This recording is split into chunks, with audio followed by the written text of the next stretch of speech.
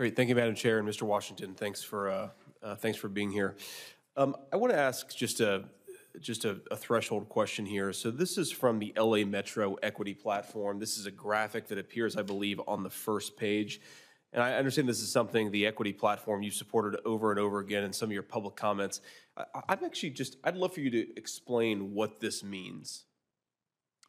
Well, thank you for the question, Senator. Yes, we advocated and supported equity in a big way at LA Metro and every organization that I have been a part of. I think it's crucial for us to understand diversity, equity, and inclusion. And so what you're looking at is equity with everyone on a level playing field, if you will. And that is what we espoused at every organization that I've been in, especially LA Metro. And what do these boxes represent, I guess? I mean, they're, equality here, they have different sized boxes, and then here, there are different boxes here. I'm just curious what this is supposed to mean. Yeah.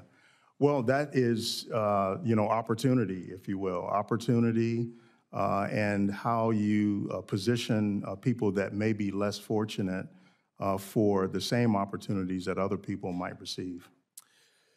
Okay, I got to say, Mr. Washington, I appreciate the attempt at an explanation there, but I don't fully understand why equality and equity are different. I would assume that equality of opportunity is something that we all believe in and agree with. Mm-hmm. I worry just in some of your public comments and some of the things that you've said, you tend to take this focus of explicitly saying that color blindness, of looking at people without regards to skin color, is somehow in and of itself discriminatory. And I was hoping to elucidate that a little bit by appeal to this chart and try to understand it a little bit better.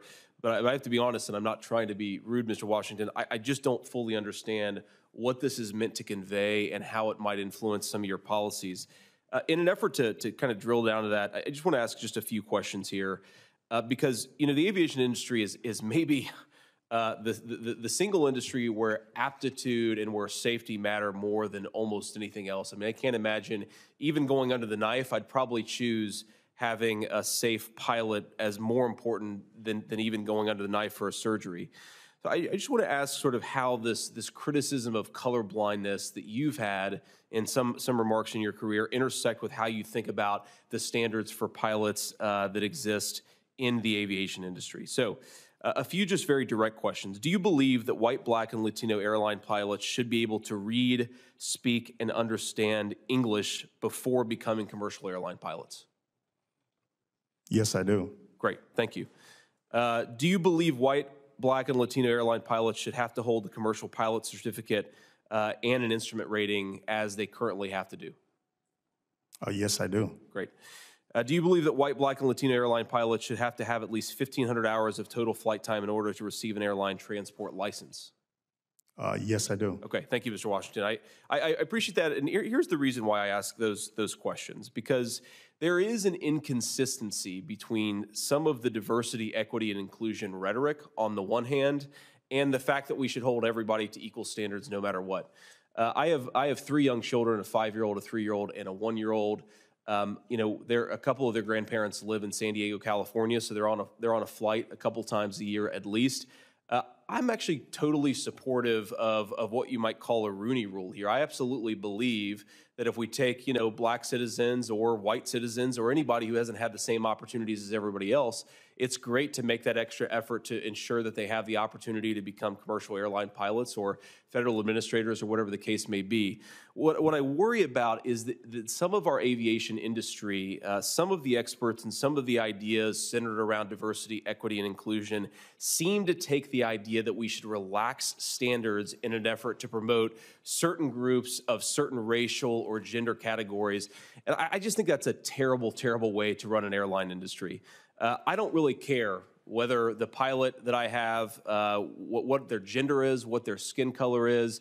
I just care about whether they can do the job. And I hope that you're committed to the same exact attitude, because if we don't have safe airline pilots and if we relax the standards in an effort to get pilots of a certain skin color or a certain gender, it's going to be disastrous, quite literally. Thank you. Senator Cruz. Thank you, Madam Chair. Mr. Washington, you've emphasized your time as CEO of the Denver Airport, 20 months. Have you ever flown a plane? Thank you for the question, Senator. No, I have never flown a plane. So you weren't a military pilot or a commercial airline pilot? No, Senator. Have you ever worked for an airline? No, Senator. Have you ever worked as an air traffic controller? No, Senator. You ever worked for a company that manufactures airplanes? No, Senator. You ever worked for a company that fixes airplanes? No, Senator. So for 20 months, you've been in charge of the Denver airport. You're in charge of the airport's buildings, correct? I am in charge of everything that goes on at that airport. Okay. Well, I'm not sure that's exactly right. You're in charge of parking at the airport. Is that correct? How many parking spaces are there at the Denver airport? Thousands. Okay. You're in charge of all the shops and restaurants in the airport. How many restaurants are there in the Denver airport? We have anywhere from 150 to 200 or so. You're in charge of coffee shops and clothing stores and newsstands. You're not in charge of the pilots, are you? No, Senator. You're not in charge of the airplane mechanics, are you? No, Senator. You're not in charge of the air traffic controllers, are you? No, Senator. You know, I look at prior FAA administrators. You and I talked a couple of days ago. I respect your military service. I look at prior FAA administrators. Current acting FAA Administrator Billy Nolan was a commercial airline pilot. He worked at multiple airlines in management roles. He has certificates in aviation safety from 3 different institutions, from the U.S. Army Safety Center and the U.S. Naval Postgraduate School. That's under President Biden. Administrator Steve Dixon, under both Biden and Trump, was an Air Force fighter pilot, commercial airline pilot, and executive at Delta Airlines, 40 years of aviation experience. Acting Administrator Daniel Elwell was an Air Force combat pilot, a commercial airline pilot, a senior FAA official, and an aviation industry executive. Administrator Randy Babbitt was a commercial airline pilot for 25 years and served as the president of a labor union for pilots. Those are all people who know something about aviation and safety.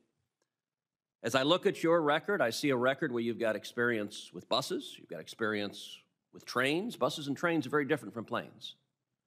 My understanding is this administration previously considered you for the board of Amtrak. That could well have been a position you were qualified for, and you might well have received bipartisan support to serve in that role. You know, a lot of discussion, quite rightly, has focused on the horrific crashes of the 737 MAX that took 346 souls from us. Let me ask you, Mr. Washington, what is an angle of attack sensor? The angle of attack sensor is a sensor that is on the front of the plane that controls the tilt and the altitude of the plane. And how many of them are there on a 737 MAX? I believe 2. And what systems are there if there are contradictory signals from the angle of attack sensor? What systems are there? Yeah. I would say the MCAS system, if I'm not mistaken. Okay.